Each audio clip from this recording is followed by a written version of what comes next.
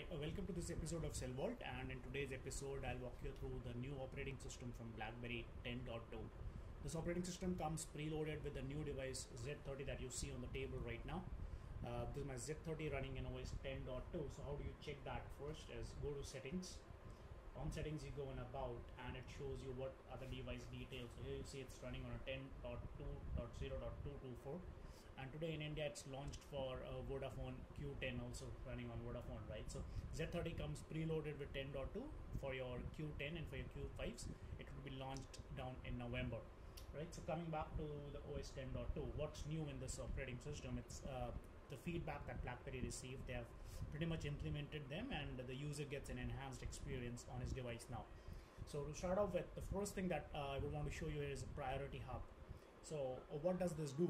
Is basically if I go on my hub, which is my one-stop notification place for all my email and for all my alerts that I get on my device, they are unified on my hub. So if I scroll down to my right, you see here it's a priority hub.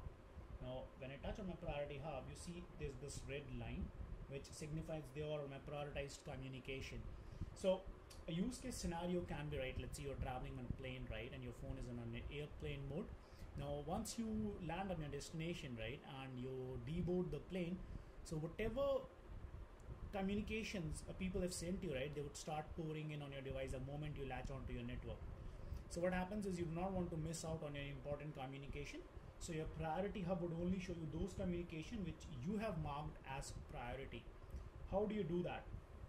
Okay, so let's say this is my priority hub, and when I go on my priority hub, I want to, let's say, remove this communication from my priority. So the moment I long press it, it gives me this menu which has a down arrow. Now when I touch this, it gives me two options. So it says you want to remove the contact. So that means this particular sender is no more a priority, or you want to remove the conversation, which means let's say you've started a thread and you say that that thread is no more a priority. So you can do either of them. Let's say I say the contact isn't a priority and I do an OK. So this contact would be removed from my priority hub now. Yes, but then I can show later add it on as my priority contact, but for now I've removed it. So this is my priority hub, which is a new feature in 10.2. So how do you add on to your contacts to priority hub? I go into my hub, which is my any normal hub which you get on a 10.1 operating system. All my communications come here. Let's say I say that, okay, this person for me is a contact. Let's say I say this person for me is a contact. So what I'll do is I'll long press it, and you see this up arrow now. Unlike last time there was a down arrow. So when I do up arrow, it says the contact is a priority and the conversation is a priority. So I can accordingly match it and I can add this on my priority hub. That's something very good that BlackBerry has come up with in OS 10.2, where it lets you organize your priorities. Now the next thing that is very good is the attachment view. So you see there's attachment here. When I touch this, it gives me my attachments that have come on my emails. So when someone sends you an email with an attachment, right, it gets really difficult for you to search an attachment. But then what this functionality does for you is it organizes all your attachments in one place, and you can search for the relevant attachment by the name itself. So you are never lost on your attachments. So all the attachments come here and you can open them as and when you want. So there are two attachments that I've received today. I want to open this CV someone sent me today. So when I touch this, if you see there's this bar, right? So this means that it would download it now because I haven't downloaded it from my mail. So it's downloaded and open up the CV here for me. So I haven't gone on my mailbox, but then I've opened it from my attachment view in my hub itself. So that's my attachment view. Then something very good and interactive and seamless experience is BBM Now. So what is a BBM Now?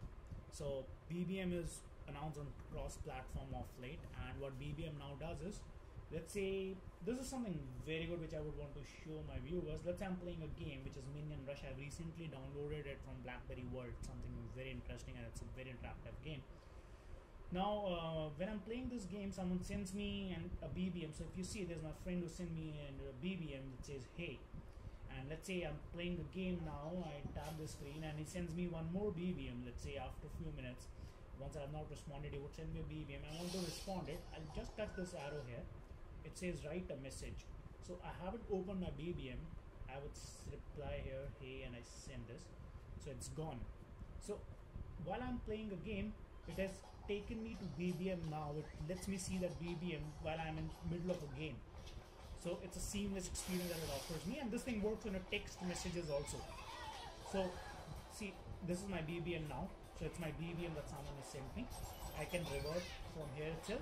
Or what I can do is, if someone's texted me, a text message comes to me, and while I'm playing that game, the text message would also work here. So you can revert on the text messages, on your WhatsApps, and on your BBMs. So that is something that company call as BBM Now, which gives you a seamless experience. You do not have to quit the game and then go into the BBM and then revert on the communication. But then yes, you can do it while you are playing a game. So if you see, here's the text message. I will just tap this, write a message, and I say test, and I do a send here. So you see here, this is from the same screen I have done it. It's a seamless experience, like I said. Coming to the next feature of 10.2, we've got something called as a smart calling and reply. So what this does is, let's say someone calls me on my phone. So what happens is, you're in the middle of a meeting, let's say, right? And you want to revert it that you're busy, you can't take the call right now. So if someone calls me on my phone, when someone calls me on the phone, what it does is it lets me decline the call and send an alert. So when someone would call me, and if you see now, this person is calling me and the BBM pin comes up with the number, it says pull up to reply, and there's a small BBM chat icon here. So when I drag up to decline the call, it gives me a return your call shortly, I'm on my way, what's on your mind. So what's on your mind is a custom message. So I'll say I'll return your call shortly. Now message sent via BBM. So because the phone automatically identified the contact as available on BBM, you don't have to pay your text message charges, it goes via the BBM. That's something very good. So that's a smart reply. So ideally, similar lines, what smart calling does is it lets you call your contact over the preferred network. So if a contact is available on a BBM, it would dial via BBM. If it's not available on a BBM, it would go via your cellular network. So that's your smart calling and your reply. Then we talk about the multiple alarms. So this was something that was lacking in 10.1, and there were feedback given to BlackBerry. So what they have come up now is, when I lock my screen and I turn the lights on, it's still locked. But then yes, when I drag it down, it would give me my alarm, my clock, and up here if you see this plus icon, this is recently added, which is for your multiple alarms. So you can add multiple alarms on 10.2. So that's something which usually people use their phones for, to wake them up in the morning. I usually hate one. That is one thing which I would never want to do. And so to say, weather app update. Okay, now the weather app that was there in 10.1, there's been some enhancements here. So when I go on my weather app, there's a whole new interface up here now. So if you see, they have changed the history, how the days have been in past, current, what's the current temperature like. So there's been some UI changes on the weather app. English input is something really good that they have come up with. So usually people interact in Hindi, right? But then yes, it's kind of a English format where Hindi words are written in English and pronounced in Hindi. So on a BlackBerry operating system, right, viewers would know you can type in 3 languages at the same time. So how do you do that? I go on settings, and on settings you see here language and input. When I go on language and input, it says input languages.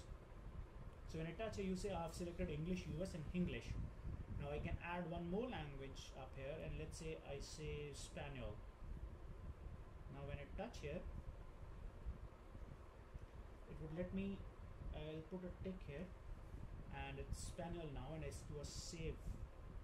So what I have done is, I have selected 3 languages as my input language when I'm typing a text message. So it would be English, and Spanish. This is it. And when I go back, I swipe this up, close it, and let's say I want to type a text message now, and I do a compose. So if you see, I do an H, O, and I select my, let's say this is my contact,